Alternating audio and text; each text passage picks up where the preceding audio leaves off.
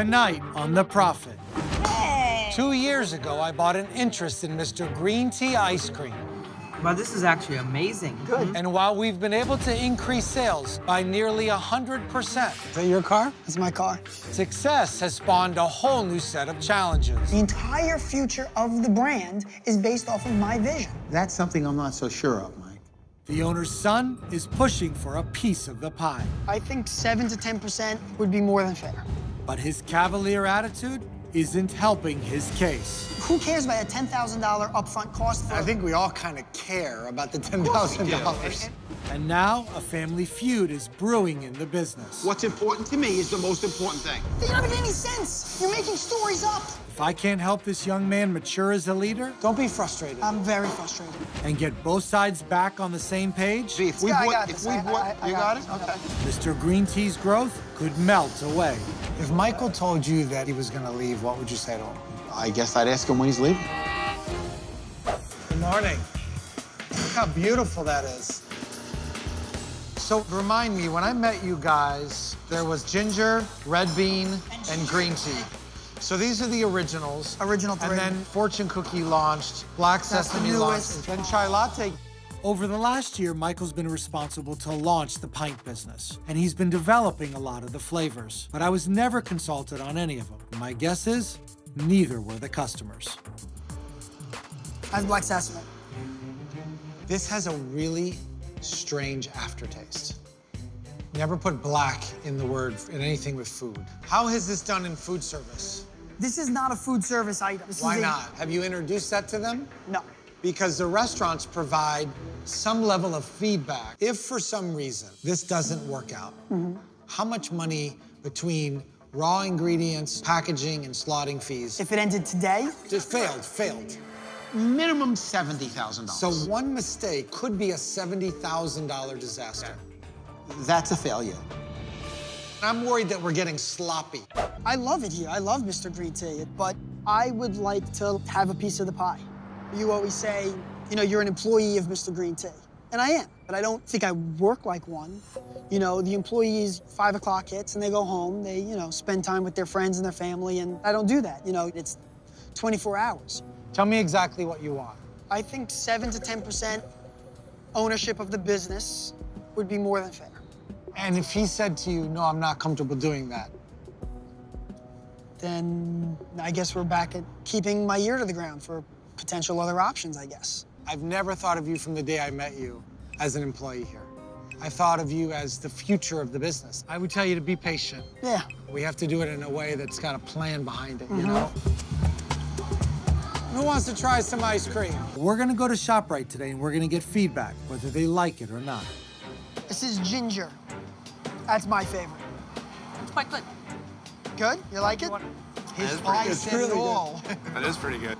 I don't like the black one. Okay. You don't like the Black Sesame, okay. What didn't you like about It it? tasted disgusting. Is it disgusting? Black Sesame got some harsh reviews, and if they would have gotten some feedback in advance, they would have saved themselves $70,000. One of the best things that happened at ShopRite is seeing the positive feedback about the quality of the ice cream. But we need to put a process in place that forces us to do research and development on new flavors. Richie, good to see you. What's going on? Michael. Nice to see you. Jack up Marcus, Marcus. nice to meet you. He's our man here. One of the things that I wanted to accomplish is to improve our margins because the dairy, the cream that goes into the ice cream, is the single most expensive item. We fill the tote. So does it come to you like this? Exactly like this. It's like a waterbed. What does this cost? Today, $2,100. Last week, $2,800. Typically, our margins are between $1.50 a gallon to $3 on a gallon. And it depends on how large the customer is. If we're assuming ahead, we should be. If we I bought, got if this. we I- bought, I- you I got it? this. Okay. It's if these slots turn over the way we're expecting them to at our projections, we're going to have a 40% increase. Hopefully, we'll be purchasing 100,000 gallons next year. As of right now, we're at 750. Could you drop your price if we make a volume commitment by $1 a gallon? When your volume gets to a certain level, yes. So if we make a commitment to 100,000 gallons next year, can we do this? Yes. You know, you go down to Mexico, wherever you get the mango, and they put on a little cayenne pepper and a little lime juice. It had me start thinking. Okay. So I got some stuff. All right, so spice. Mango, lime. You know you're having fun, Rich. Oh, I love doing this. This is like, brings me back to the roots. Phase 1 of a focus group. Start with your employees. Grab a spoon. Late heat in the back of your throat a little bit, but yeah, I feel it. Would you buy that? I buy. You buy it? Of course. Box it up, and we're gonna take this to do some testing. Tonight, we're going to 10th Avenue Burrito, a food service customer of Mr. Green Tea. They currently only buy one flavor, but I wanna give them a sample of our new spicy mango. Hey, Brian, how are you? You know Marcus? Brian, I'm Marcus. Nice to see you. Hello, Michael, Brian. of course. Hello. You know us? What we brought here today was just a few of the products that I think might work with your menu, and then one, like I said, that we specifically tailored for you. So, Down in Miami or I guess maybe Mexico, they just cut the mango open, put cayenne pepper on it, and squeeze a lime on it. Yeah? So give that a try. yeah, so it's a little soft, because like I said, that was made today. There's a little kick at the end. There it is. Yeah. That's great. It's real subtle, too. Would you guys like to try some mango ice cream samples? Free samples. Would you guys like to try some ice cream? I wanna see when the flavor hits you. Oh my God, it's so good.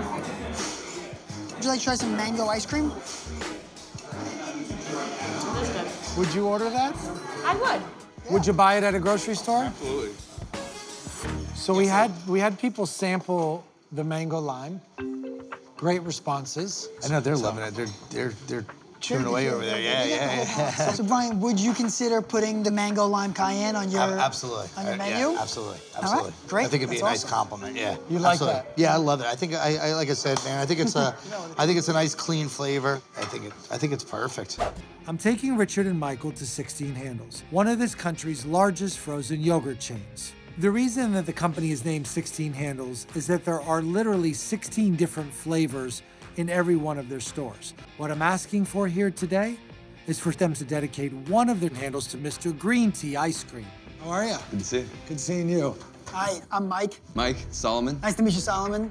The goal behind this exercise is to have Richard see Michael perform in a pitch environment. It's about demonstrating that he's capable of delivering additional value to the company without me or his father. Mr. Green Tea, for over 45 years, has been serving 8 million servings a year in Manhattan alone of our ice cream. So we have quite a large customer base.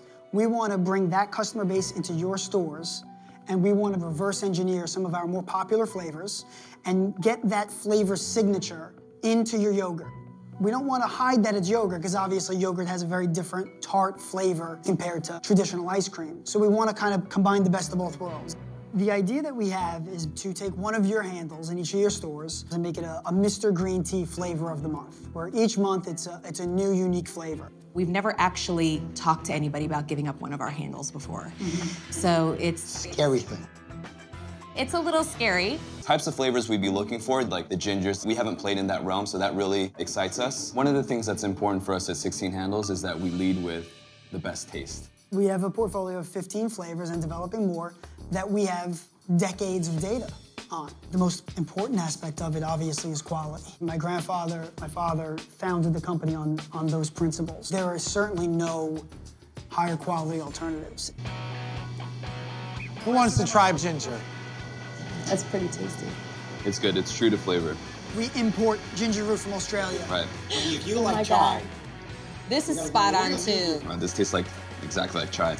This one excites me because this is a flavor that we've tried in the past that we couldn't get right. I'd put this in handles. It's obvious to me that 16 Handles is really enjoying the flavor and the quality of the product, but we haven't gotten the sale yet. That's what we came here to do. Are you guys comfortable moving forward, launching a cooperative arrangement with one handle? These are new flavors that our customers would get excited over. That's a yes. Okay. Yes? Yes. Awesome. Thank you very much. Thank you for the Thank opportunity. you. Yep. Thank you. It's time to sit down with the family and discuss the idea of Michael having equity in the company. Maybe not give him the whole thing, but give him an opportunity to sort of feel like he's getting a seat at the table. What I'm proposing is that you're given 5% of the business. Okay. And that you vest 1% a year based on your performance and, you know, everybody sort of agreeing that things are going the right way. Your dad was not in favor of this equity plan. And I wore him down over time only because I do believe that you have worked and have earned something. How do you feel about this proposal? I think it's fair. Did he earn it? Yes, I think so. You want to shake his hand? Yeah, absolutely. I own a multi-million-dollar company. Congratulations, buddy. Thank you very much. Congratulations, you've earned it. Exciting. This is a huge step for Michael. Him having equity in the company should only make him hungrier and more ambitious for the future. I'm excited for what's going to happen in the business, but I'm more excited to see Michael's growth. So you're an owner now.